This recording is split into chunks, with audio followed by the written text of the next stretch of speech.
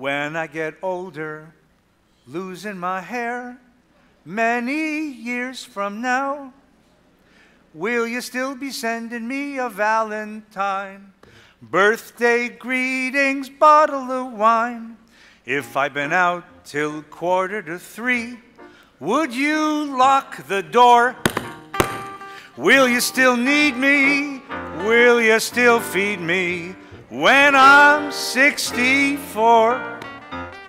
When I was a kid, my parents would go away on Pesach, leaving my brothers and me in the care of my Bubby, our grandmother. Bubby was a tiny little European woman with a bun of gray hair who cooked Russian cabbage borscht and krepelach and mountains of latkes. Years later, I calculated her age. She was 55. But she was old. In 1900, life expectancy in America was 47 years. It rose to 63 in 1933, which is why Social Security was pegged at 65. The concept of retirement was proposed by physician William Osler in his 1905 valedictory address to the Johns Hopkins Medical School as a way of getting older workers out of the way of more productive younger workers. In 1920s, retirement communities for the wealthy began popping up in Florida. By 1960, the lifespan expanded to 66 for men, 73 for women, and the concept of retirement for everyone took hold. Retirement was seen as a time of rest, relaxation, a second childhood of play and recreation, far away from the cares and stresses of the working world. In 1960, Sun City, Arizona opened. In 1962, Leisure World in Orange County. Today, if you live to be 65, your life expectancy is 87. My Bubby at 55 would be considered entering midlife today. The average age of admission to the Jewish Home for the Aged in Reseda is 89. And last year, Hallmark sold 85,000 happy 100th birthday cards.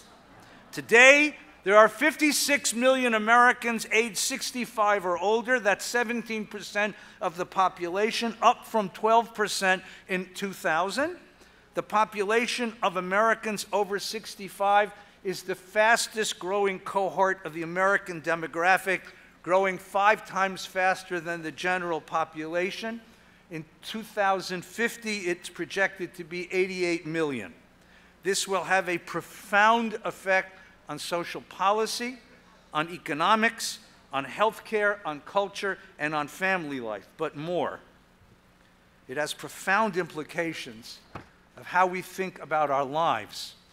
If a third to half of our adult lives is lived after 65, what is the meaning of retirement? This time of life is no longer a postscript, an afterthought. It's now a significant portion of our lives. We have been given a precious, precious gift.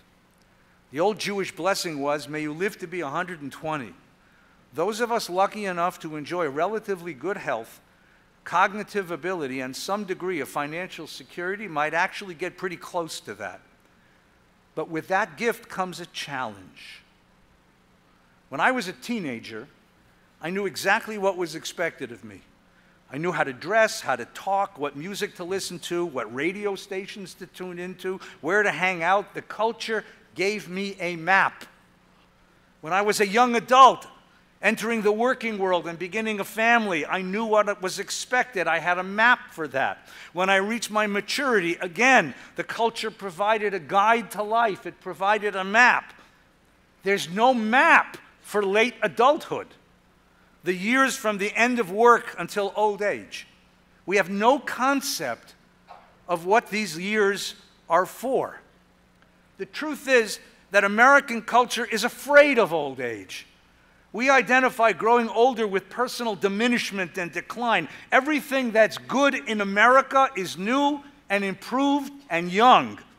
Youth means vitality, Youth means energy, creativity, imagination. Ever see any product advertised guaranteed to make you look older in minutes a day? We're supposed to look younger, feel younger, think younger, be younger. It's no wonder that the culture hasn't got a clue what to do after age 65. But this isn't just about old people. Wherever you are in your life, this is about you. This extended longevity changes our whole picture of adult life. It alters the map all of us are holding. American culture taught us that adulthood is measured in terms of productivity. Adulthood means making a living, building a family, pursuing success. That's normative adulthood in America. Everything that comes before is preparation. So we went to school to prepare for a career, to ready ourselves to earn success. And everything that comes after our productive years is an afterthought, an epilogue. Older folks are unproductive, just like children. So they're treated like children, sent away to spend their days in play. Hence, leisure world. Normative adulthood is the story of productivity, about what you do. Two people meet for the first time at a party or on an airplane. After what's your name and where are you from, the next question is, what do you do? I'm a doctor. I'm a lawyer.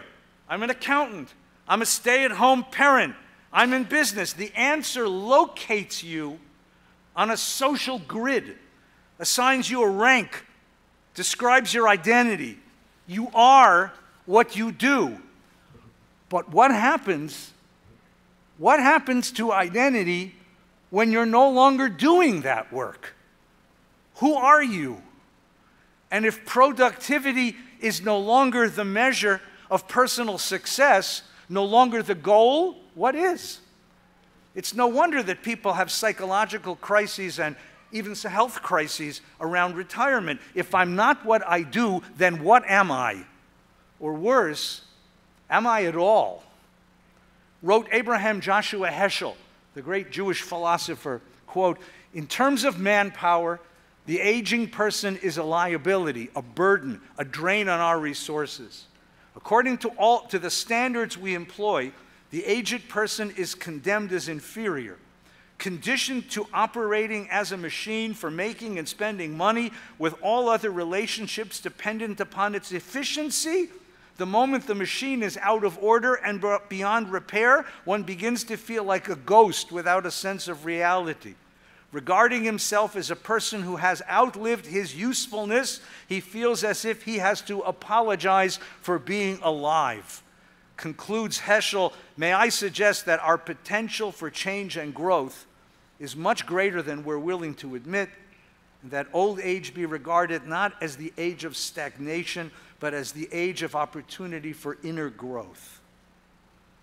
Most of us are going to finish working long before we grow old. That's a real blessing.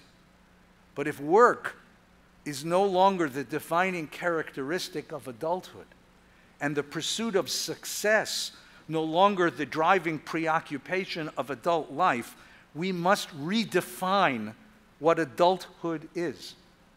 We must redraw the entire map of the lifespan, and you can't wait till you're 65 to figure it out. Once upon a time, there was a man named Abraham. Abraham lived a comfortable, secure, prosperous life in a town called Haran. He inherited his dad's business, married his beautiful cousin, and except for her infertility, he lived a perfect life. And then God comes and commands him to leave home, start a new life in a far-off place as God's advocate for justice and righteousness. Abraham was 75 years old when God called. Moses lived a comfortable life, tending his father-in-law's sheep in the desert of Midian. One day he stumbled across a burning bush, and out of the bush came the voice of God, commanding him to return to his childhood home in Egypt and free the Israelite people. Moses was 80 when God called him. Serach bat Asher was the youngest daughter of Asher, Jacob's 11th son. In the Torah, her name occurs in the list of the family that went down into Egypt with Jacob. And then in another list, among those who left Egypt with Moses 4 generations later, tradition taught she was the only one of us who experienced the whole drama of Israel's enslavement and liberation. God seems to really like old folks. Or rather, the Bible understood that adulthood comes in stages. A first stage and a second stage. First adulthood, first stage, is indeed about productivity. The Talmud in Pirkei Avot describes this. At 18, one is ready for marriage. At 20, one begins a career. At 30, one is at the height of his or her powers. First adulthood is about building a career, a family, a community, but most importantly, building a self, establishing an identity. In the first adulthood, we seek significance. We need to know that we are special, that we matter. The ethic of first adulthood is winning, conquering. We build a resume of accomplishments, a portfolio of achievement, and we are rewarded with recognition, applause, and approval.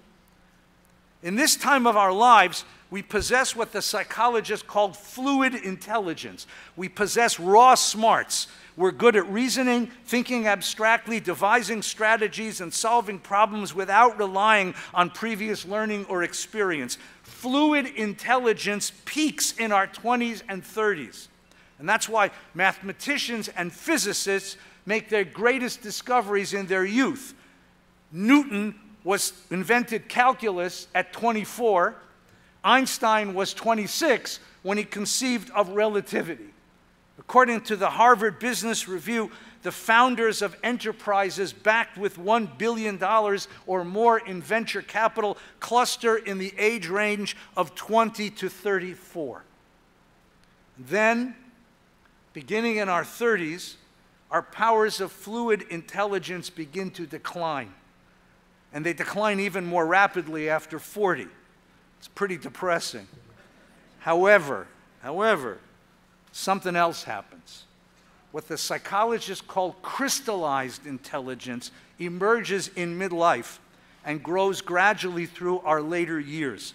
Crystallized intelligence is the ability to organize and synthesize the store of knowledge, skill, and experience gained over a lifetime, to articulate it and to share it.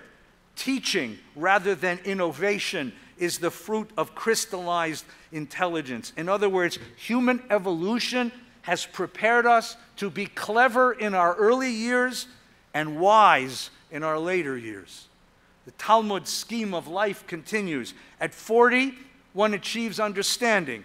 At 50, one is prepared to give wise counsel. At 60, one is given the deference of seniority. At 70, one is called a sage. And at 80 is the age of heroic strength. Joseph was an egocentric brat, so arrogant that his brothers sold him into slavery in Egypt when he was 17. Through his gifts, he rose to become second only to Pharaoh in ruling Egypt. Joseph controlled all the world's food supply. People from all over the world came and bowed to him. And then in his 40th year, his brothers showed up. They showed up in front of him, and his world was overturned. He feels a deep longing he's never known. So the mighty Joseph came down from the throne, took off the mask of power, and in tears embraced his brothers. Ani Yosef Achicha Od Avichai. I am your brother Joseph. Does our father still live? Power, glory, position, wealth, fame. Joseph had all the rewards of first adulthood. He won. All his dreams came true.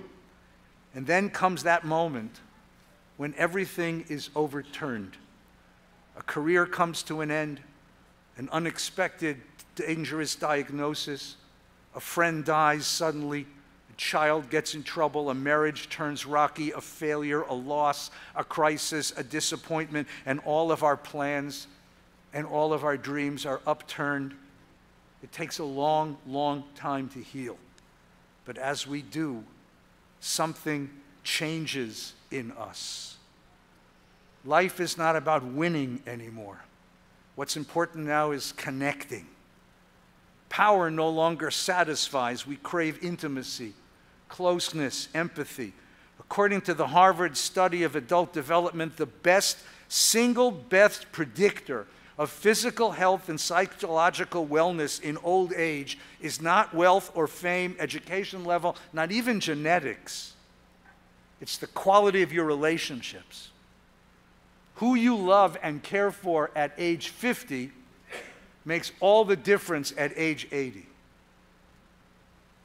When he met God at the burning bush and was commanded to return to Egypt,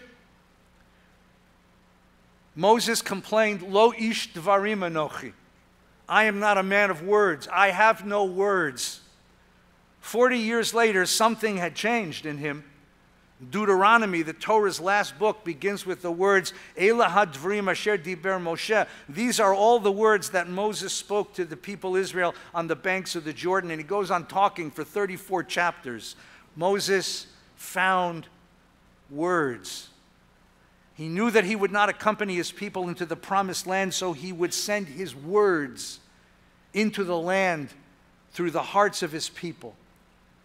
Moses very well could have retired to a very comfortable private life, the leisure world, reminiscing about the adventures and accomplishments of his past, or he could have brooded on his failures and his disappointments, most especially God's unwillingness to allow him to enter the land and enjoy its promise.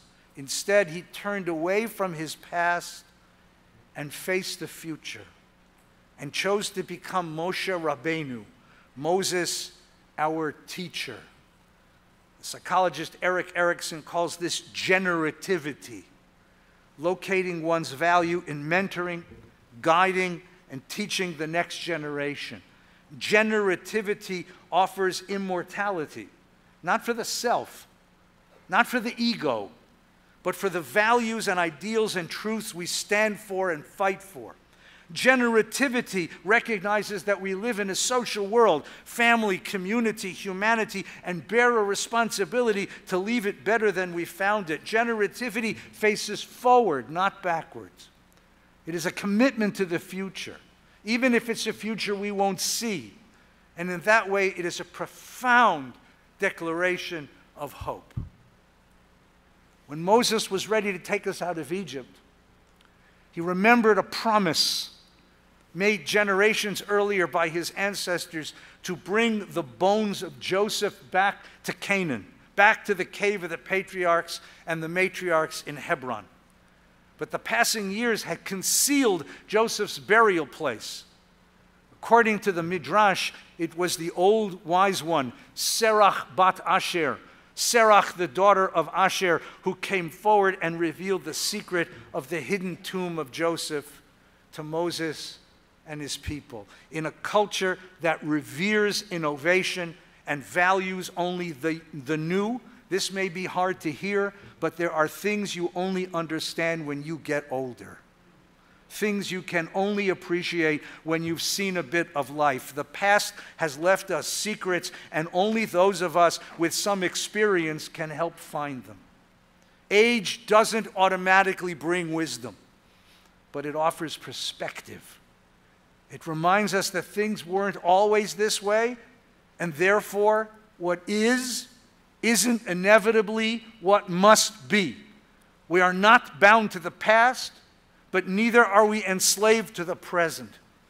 Serach bat Asher was a keeper of meaning who saw her role in gifting the next generation the treasures of the past. Writes Dr. George Valiant, head of that Harvard study, if the task of young adults is to create biological heirs, The task of old age is to create social heirs. Only the old can make the past come alive for the next generation. Why did God wait until age 75 to launch Abraham on his journey? Because it takes until we're well into life to realize the deepest of all personal truths. It's not about me. The meaning, the happiness I seek in my life will not come from climbing the next rung of achievement, or the next accolade, or the next milestone of success. That's first adulthood thinking. By second adulthood, we know better. We know that whatever level of success we reach, however much recognition and approval and applause we receive, it will never be enough. It's never enough. The need can never be quenched. Meaning and happiness do not come from placating the ego, but only from surrendering the self to something beyond the self, in dedication, in sacrifice, in devotion, in commitment. Taught Shneur Zalman, the first Chabad rabbi, there comes a moment in the life of every person of faith when we can find no more meaning. We can find no faith. We can see no order to the world. What do you do, he asked. What does a person of faith do? Go out and do one selfless act of goodness. Feed one hungry soul. Teach one child. Protect one vulnerable. And then you'll feel in your own hands and your own fingers and your own self the presence of God. Taught Abraham Joshua Heschel, the glory of human life is to be needed. At the end of the spiritual search, we do not find a God who validates us, but a God who needs us. God's first words to human beings, according to the Torah, formed a question: where are you? Religion, Heschel taught, religion begins with a consciousness that something is asked of us. It is in a sense of indebtedness, knowing that I'm needed, that God seeks me as a partner, a vessel for the divine dream, that I locate my significance, my purpose, my meaning, and my happiness. Relationship, generativity, indebtedness are the elements, the foundations of a meaningful adulthood at any age. Together, they have a quality of transcendence, moving us beyond the narrow self, beyond the present moment, beyond the endless need for more. They open a world of care and love and commitment. This is the way to happiness at any age. This is what second adulthood comes to teach us. And this is what all of us are going to have to learn if we're going to enjoy this precious, precious gift of long, long years. When Paul McCartney was 13, his mother died of breast cancer. A year later, he wrote this song for his father, a child's memory of his parents' love, a song, a tribute to the old age they never got to see together. He recorded it the year his father turned 64. Today, McCartney is 81 and still making music. Send me a postcard, drop me a line, stating point of view. Indicate precisely what you mean to say. You're sincerely wasting away. Give me your answer, fill in a form, mine forevermore. Will you still need me? Will you still feed me?